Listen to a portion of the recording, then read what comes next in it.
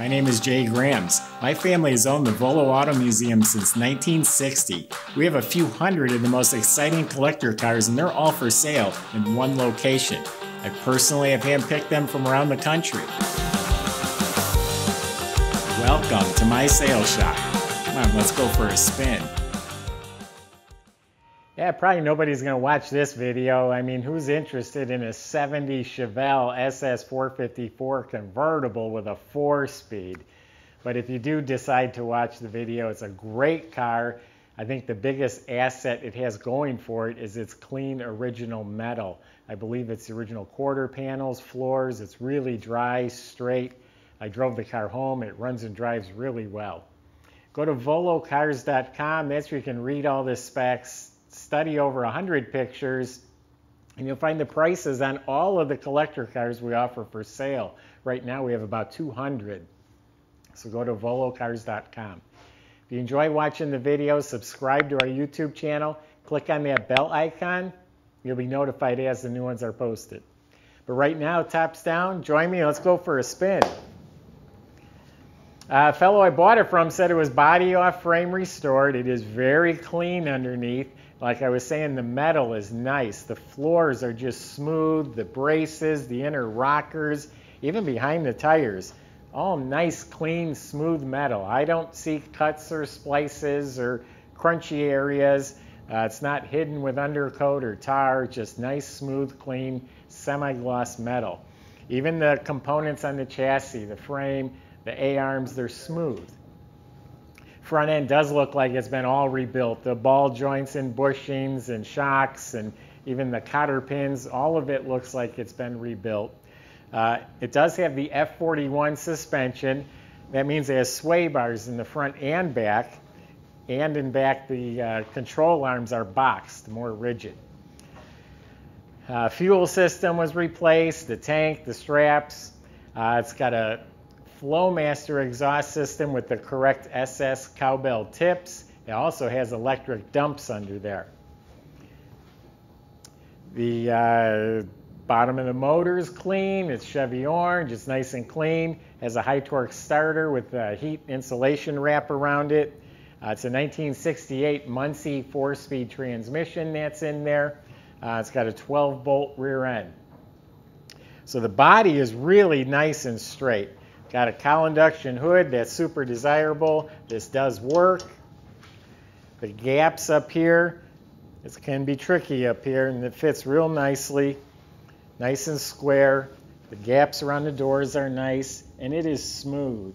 No bubbles, no blisters. It's all smooth. No problem areas. And again, like I said, it is straight. The body line's real nice. Does have that hairline crack. It's just a straight hairline. Convertibles all twist and flex. There's a seam right here, and they always crack. Stripes are painted on, smooth to the touch. Trunk lid's real nice. Actually, the paint is real slick. I don't know what's got on there, but it's slick. Got that same hairline crack right here. The rear bumper is rechromed, has the SS pad, new taillight lenses. Looks like the wheel well moldings, the emblems, mirrors, door handles, they've all been replaced. It's a white convertible top. It's power. It's in very nice shape. New windshield. The window seals up on top still look new. The weather strips have been replaced. The bottom of this door here, nice clean edge, nice and crisp and clean. Sill plates are shiny. The SS wheels are in great shape. The trim looks like it's new. And they have the wide oval reproduction tires. Everything up front's excellent. The bumper, the emblem, the bezels, the grille, all that's in really nice shape.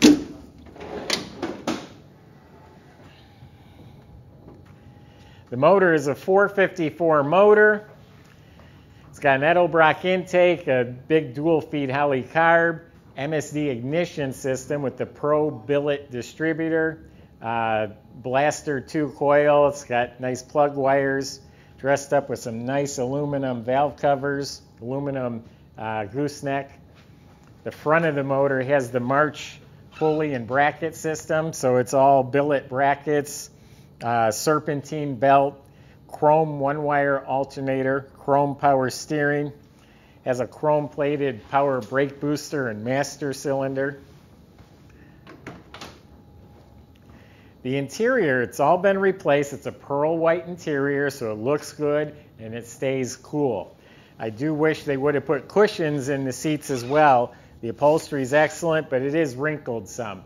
If you did want to put cushions in there, you can just reuse the same upholstery.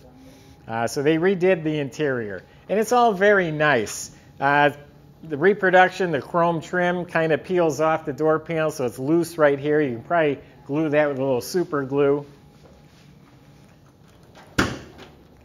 Trunk, I was up in here. I don't see any cuts or splices. It's nice clean metal. The seams and the jamb look original. The trunk floor is just dry, clean, original. It's been spatter painted nicely. Couple tears in the trunk mat. That's easy to change. Has a jack and a spare. Under the trunk lid, and the jamb is painted nicely. The whole dash area, that is excellent. The instrument panel, probably new. The vents are new. The heater controls look real nice. It has an original AM radio. I don't think it's working, but it's in the dash with the right knobs. The dash pad has no cracks or splits. It has a new deluxe wheel. It's got headers. It runs cool with an aluminum radiator, dual electric fans. And this is not like high-end show quality, but it's all very nice. The firewall's clean, inner fenders, all this is smooth satin black metal. Hinges are painted gray. It's all very respectable. Getting back to the interior, the carpet's been replaced. The center console's in nice shape. It's a new Hurst 4-speed. Owner's manual in the glove box. The visors look new. It's got some gauges down below the dash. They're digital. They work. So why don't we fire it up for you? It's got the complete set of GM seat belts.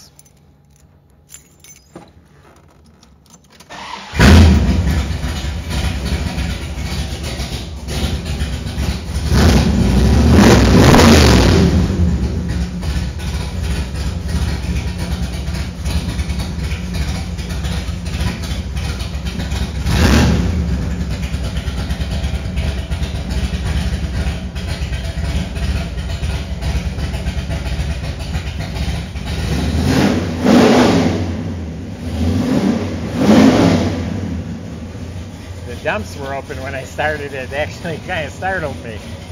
Now they're closed. Cowl induction flap does work. The mirror looks new.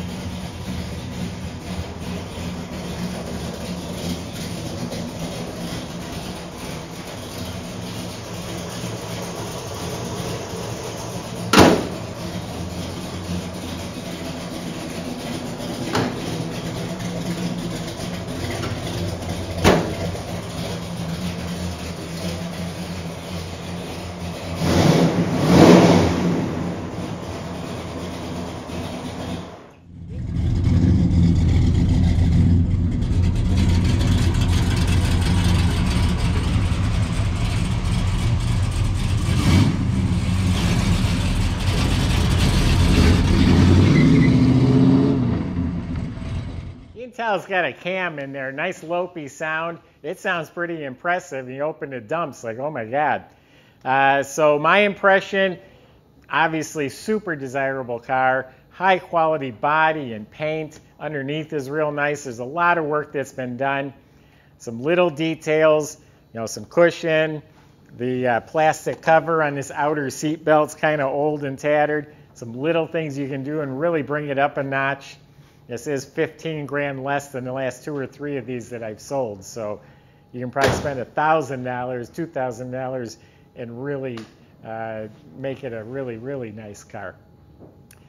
That's my impression anyway. You can go to volocars.com and plenty of ways to contact the salesman.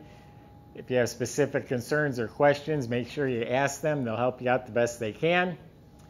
And we can also help with financing, delivery. That's at volocars.com. If you enjoy the video, subscribe to our YouTube channel. Click on the bell icon. You'll be notified as the new ones are posted. Thank you.